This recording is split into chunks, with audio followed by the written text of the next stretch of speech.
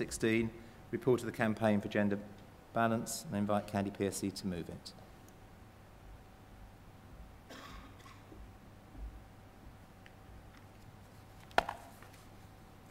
Thank you, Chris.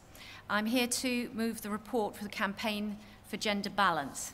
As you can imagine, in a general election year, this has been a particularly full and challenging time for us.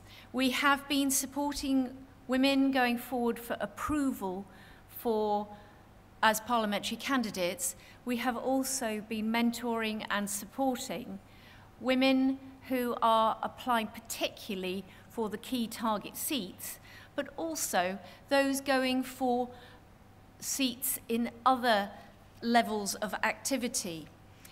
We are proud that the figures for the number of women in seats where sitting MPs are standing down are particularly strong, where we have 5 women who have been selected. 2 are from BAME groups.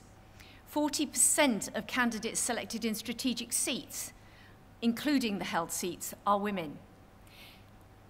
Actually, we have ambitions to do a lot better in the next Parliament.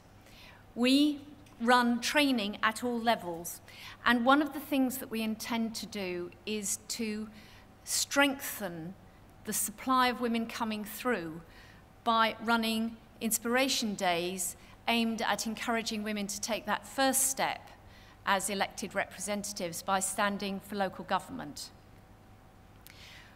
We are working with the Liberal Democrat Women Road to Westminster campaign to encourage people to go and support women in strategic seats. The first event was held in Oxford West and Abingdon in October last year, and we are encouraging activists from across the party to come forward and help, particularly in women's seats. However, we recognise that any Liberal Democrat strategic seat is an exciting prospect for activists to support, and I also commend to you the telephoning done by Team 2015.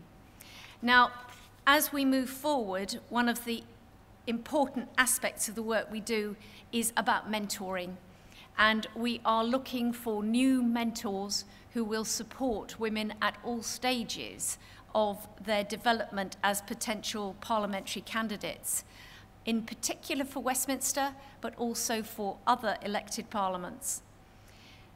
We will be carrying on with our extremely successful Future Women MPs weekends, and the next one we expect to hold in the autumn or winter of later this year.